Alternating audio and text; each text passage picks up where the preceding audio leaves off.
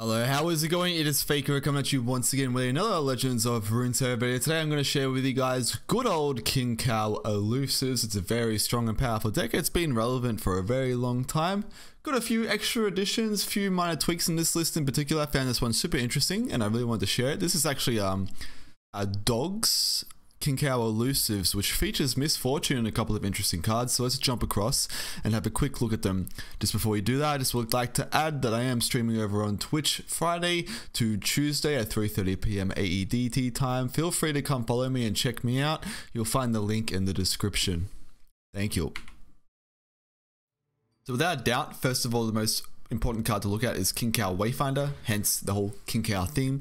So this is an allegiance buff that will summon units from your deck, one cost specifically, and that would be due to the fact that we have a bunch of cheap elusive units that can help to push down our opponent. This is kind of like a semi-aggressive, semi-kind of combo deck where you can set your board up for a pretty big swing that can sometimes end the game.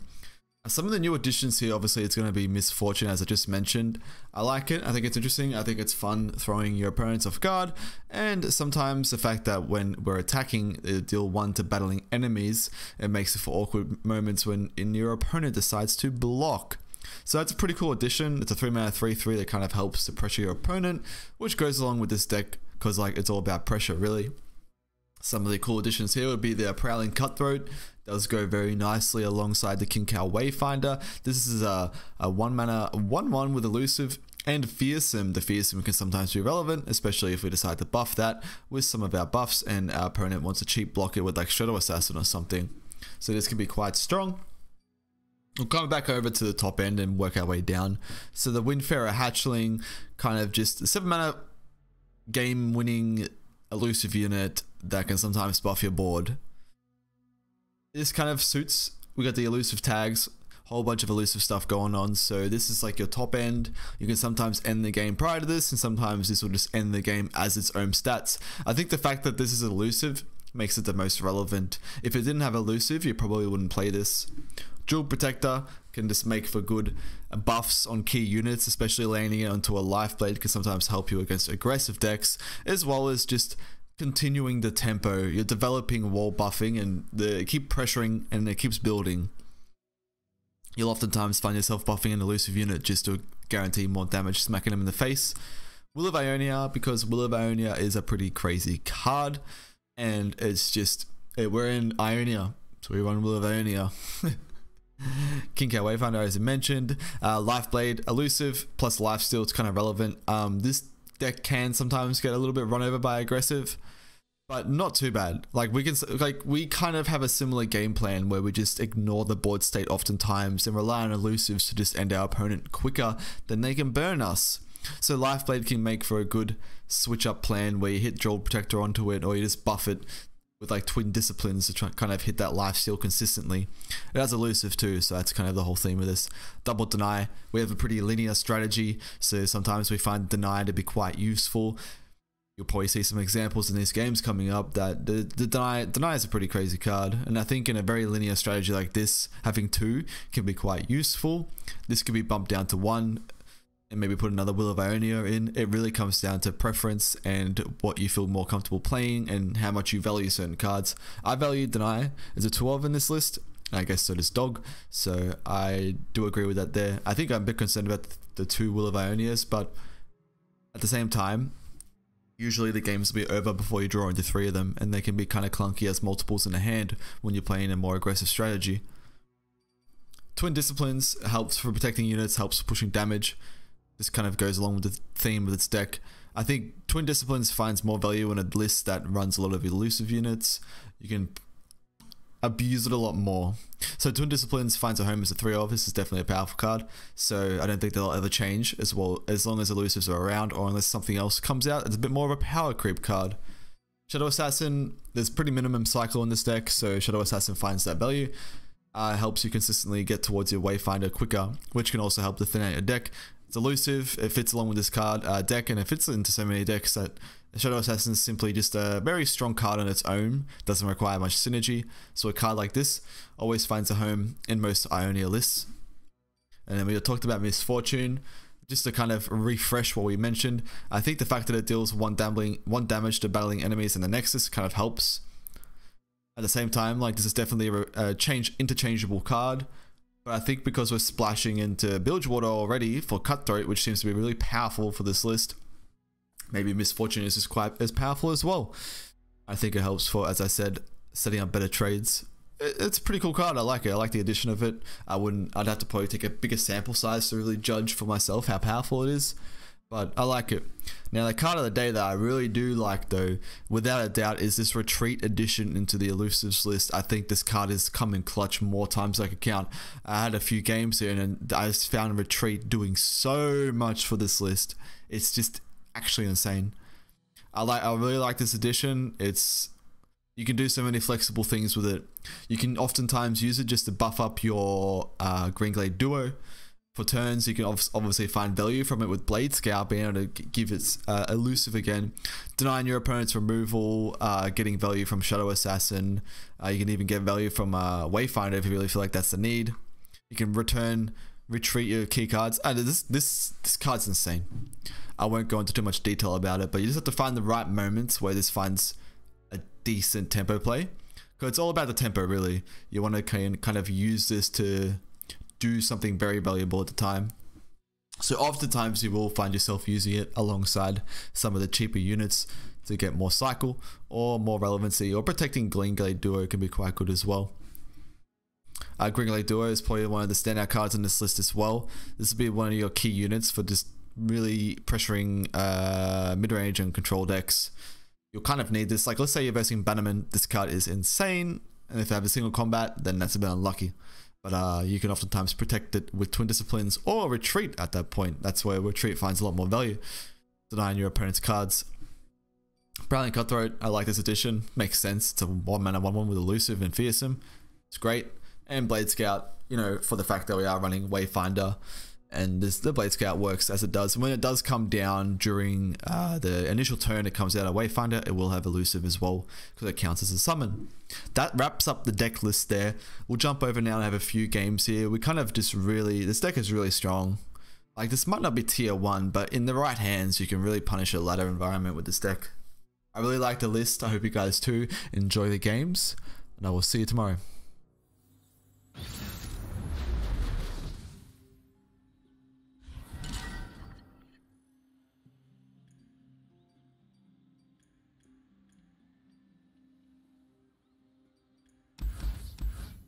I'll keep the MF.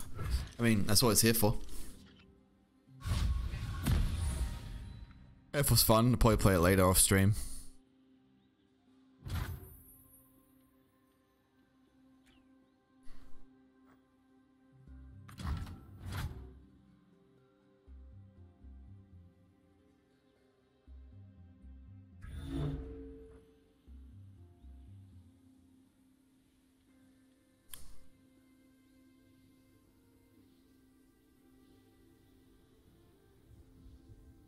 I don't think I even played a Cutthroat here.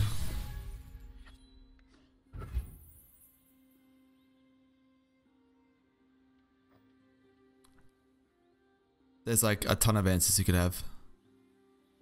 I'm gonna pass for now.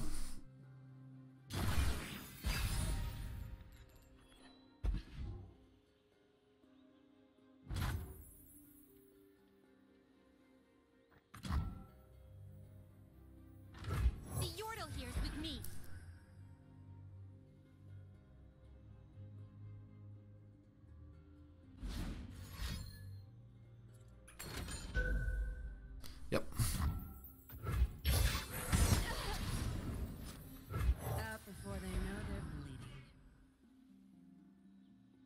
I think holding on to spell mana is not as good for this list, so it may have been a mistake not developing earlier into the board.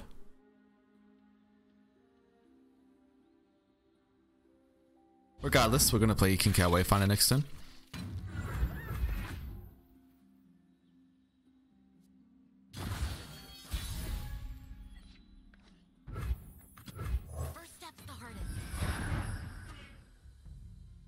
Plays right into Withering Whale.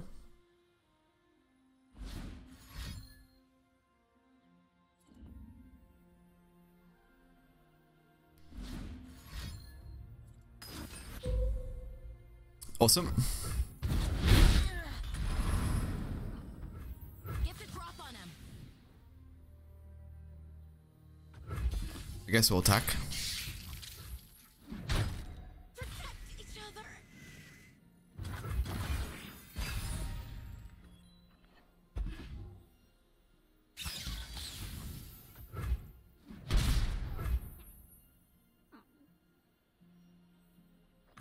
Shadow Assassin's pretty chill. I don't want to invest too much resources right now. Hang on, Fuzzball. Green Glade. And then we'll probably play Wayfinder next turn.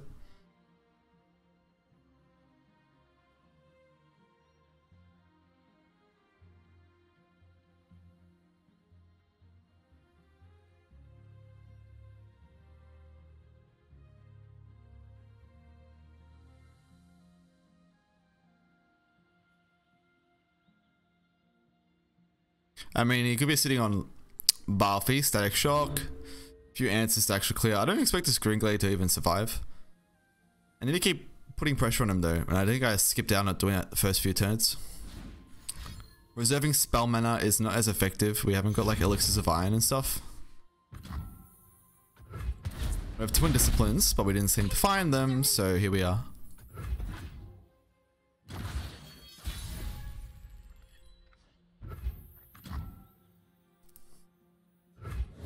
I'm going to attempt to play the Green Glade once again.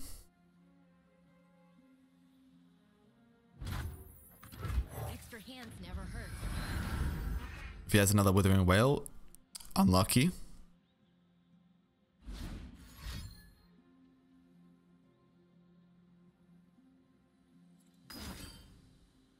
I can deal with that.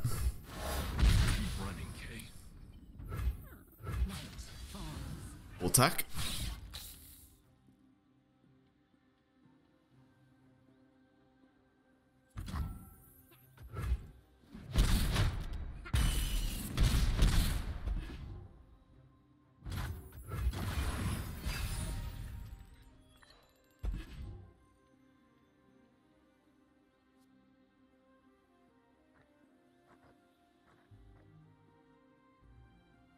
We should probably use a Drill Protector to start playing big units.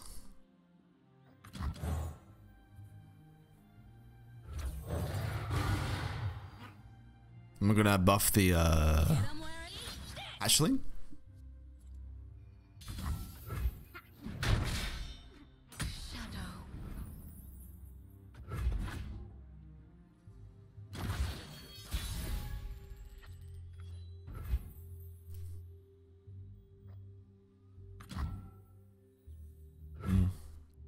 Pretty weak to Ruination if I go ahead and play the Hatchling here, so I'm not a big fan of it.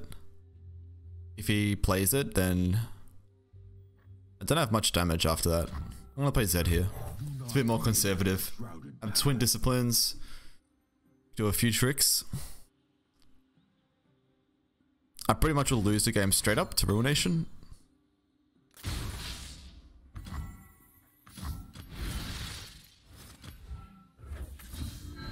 I will buff Zed, obviously. I'd like to give him a chance to attack.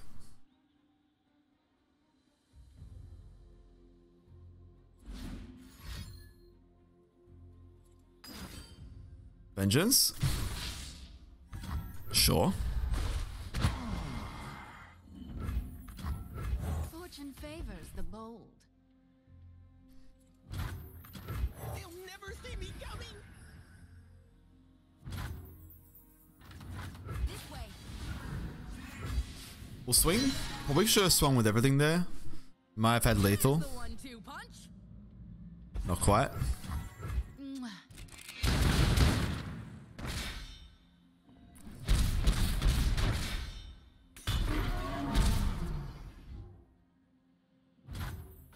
Let's see what he does next turn.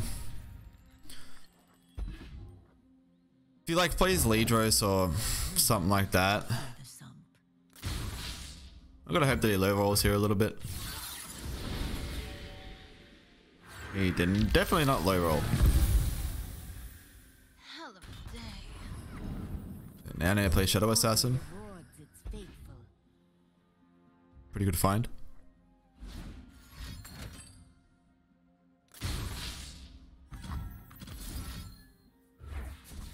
That's all of his mana. The dark beckons.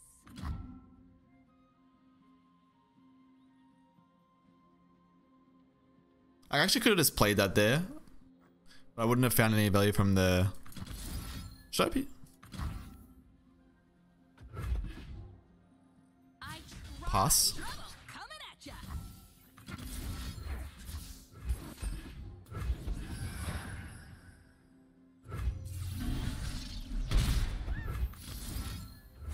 Order rewards its faithful.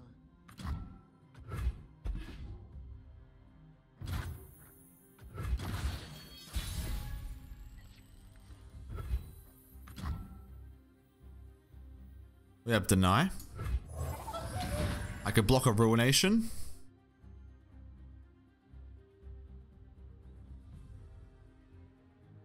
That Denies a crazy find, and those double returns were insane.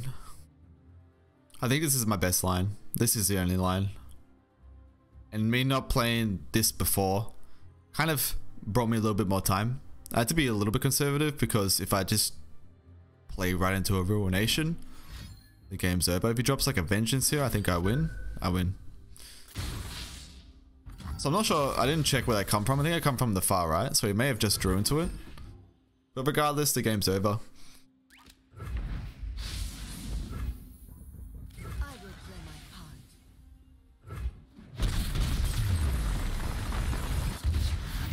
Powerful stuff.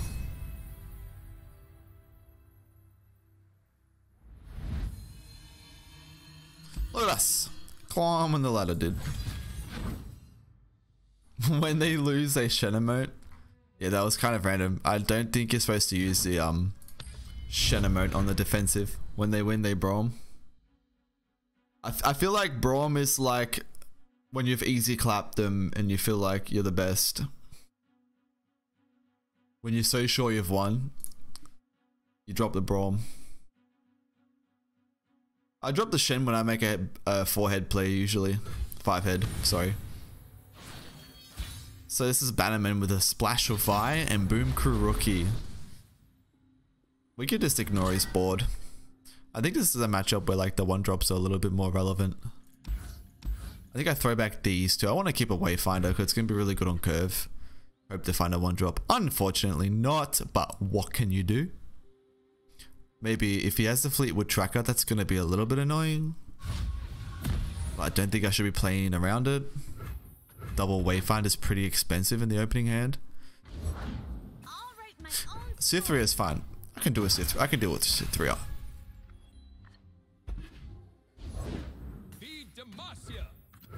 Everything's better with company. Says you. Can't fight on an empty stomach. I feel as if throwing back the Shadow Assassin may have been a mistake on my behalf in terms of the mulligan. I didn't expect to draw this poorly. Let's move. Like, dodging the 3-drop here is so detrimental to our tempo. I can gain back some life steal here though.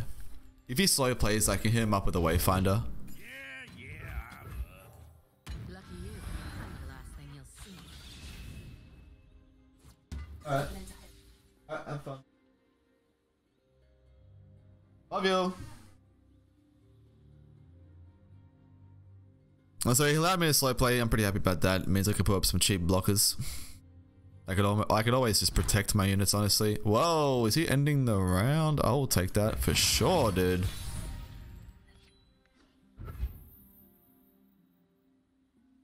What do I do here? We want to pop off with Elusives. I feel like I can go like Wayfinder and just push a lot of damage this turn. I missed out on 1 unit. Eyes open. Watch for branches. That's fine.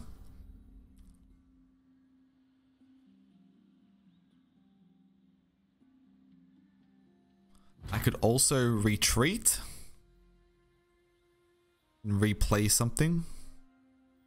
I want to push a little bit more damage. They'll never see us coming. I think we're supposed to chill for now. And then look to push the damage next turn. We just have to survive his onslaught next turn, that's all.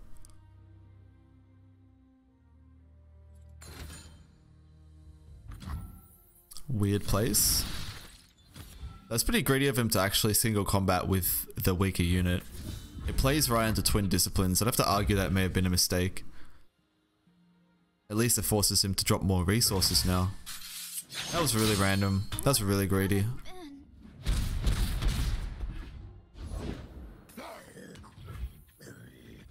But we'll be passing for now. The turn that he didn't swing, I think may have cost him a lot of tempo and pressure. I'm not sure why he didn't. Like, I don't know, maybe he's got a plan that I'm not aware of. Opportunity to get, we'll probably play Jewel Protector onto Lifeblade. I feel as if the Scout finds a little bit more value in terms of retreat. So I'm actually going to block with the Wayfinder for now. I've already played double Wayfinder, so the amount of units that we've drawn from the deck is quite high. And we've hit the Scouts, we've hit the Cutthroats. And I think we already have one in hand. So we're not going to actually hit any more. So retreating a Wayfinder is not as good. Retreating a Scout can be good. I'll block here. And then we'll decide how much damage I can actually tank next turn. We could play a Jewel Protector for now. I'm going to hit the Lifeblade.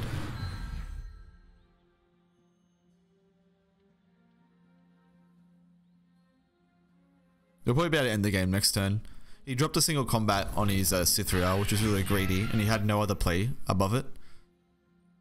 So what does that mean for us? He's going to most likely challenge the Greenglade. So I can do a cheesy play where I buff the Greenglade, and then he's forced to not challenge it. But should I wait till he actually does it? I think no matter what, he's always going to challenge.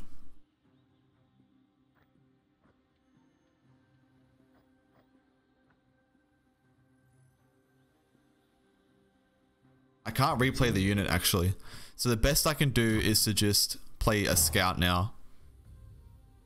This feels kind of really bad though. I'm not sure if it's correct. It's probably not correct. I think I just sacrificed the Greenglade.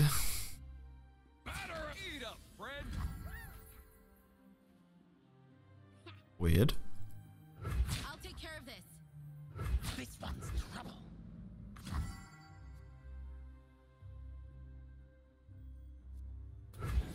Can I afford to go down a bit lower on HP? Will be done.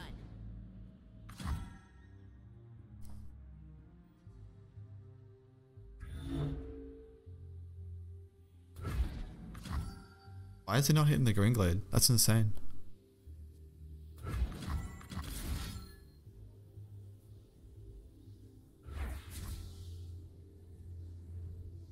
Let's grab back the Nibori Blade Scout. He runs Zorn. Yeah, so this is a Demacia with a splash of Vi and Boom Crew Rookie. I guess he gets the Ranger's Resolve value, but that's not much value if I'm being honest. Seems like a really bad turn to do that. I'm being honest.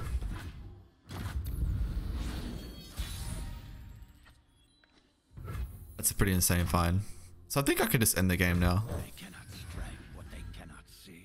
If he puts himself in a position where he's under single combat mana, then like I know that I just buff like something. You're covered. If I play anything else, I cannot The advantage is mine. use Twin Disciplines.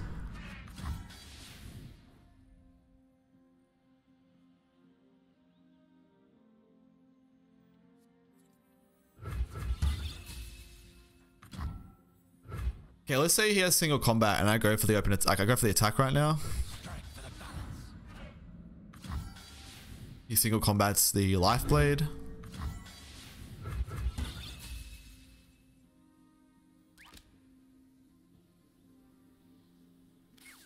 Like basically he needs to need single combat. And if not, I've got him. The advantage is mine. I have to play Blade Scout. Quietly. And if he single combats the Greenglade or the thing, I can just hit him up with the other one. So I wonder if I just do this. How much damage is this pushing? They picked the wrong row.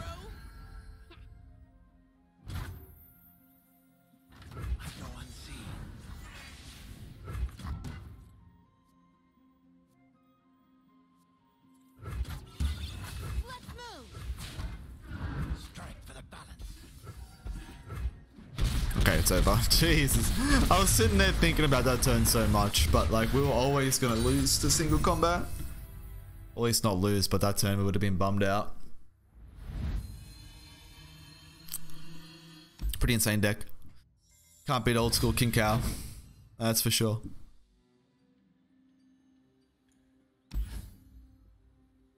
Okay, another Bannerman. Keeping a curve seems reasonable.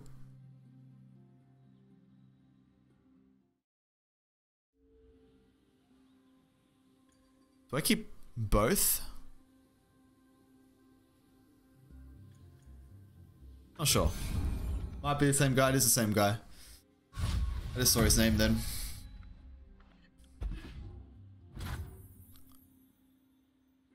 This kind of guarantees some chip damage. It passes there, like, I guess. I'm gonna drop this. Get 2 damage.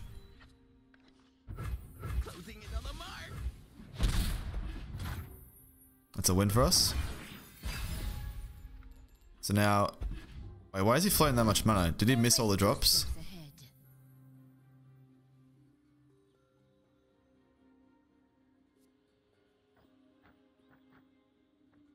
What makes more sense to drop here? The Zed or the Misfortune? We're dropping one of these.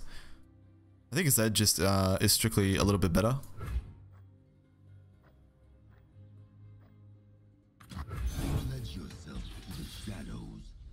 I think the quick attack on Zed's gonna help us next turn.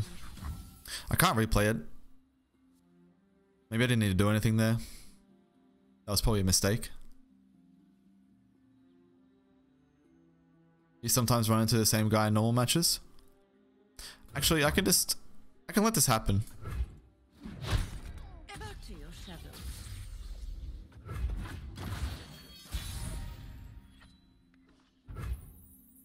Zed feels good here.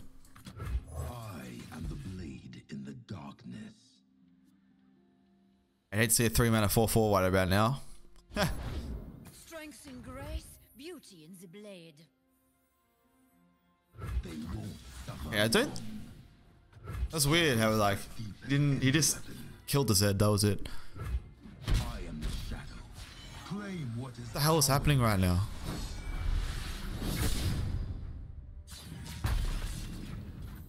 Oh, he wants to get Unyielding Spirit onto it.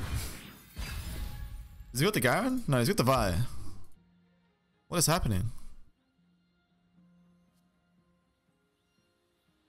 So we're definitely dropping Jewel Protector this turn.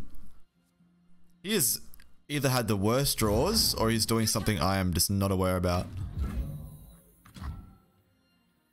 Kind of wanted to buff the Zed, but we can't do that right now. Might as well run Vi and Garen? Maybe. He wants to put Unyielding Spirit onto Miss Fiora though. I think maybe I'm just supposed to chill for now, let the turn pass through. I don't really need to promote Jewel Protector as a blocker. He's going to attack, so I don't need to do anything right now. I've got your back. So he leaves him on riposte value. Okay, now we'll play Jewel Protector. I will put you on guard. I'm going to ignore this attack. I'm going to retreat. He may single combat. And we should replace it. to the shadows?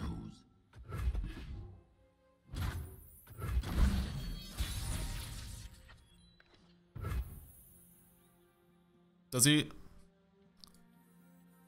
Do not deny me. If he runs Judgment as a single copy of, I can will the Fiora, so that's fine. I have no time for fools. No closer.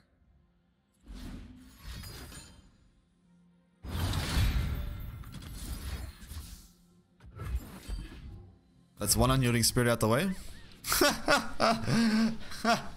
How's it going, buddy?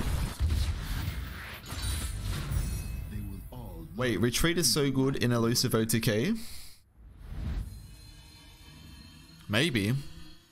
I don't think we would see it in... The Elusive OTK just wants to pretty much land the standalone and then win the game. I don't think you even have time for Retreat.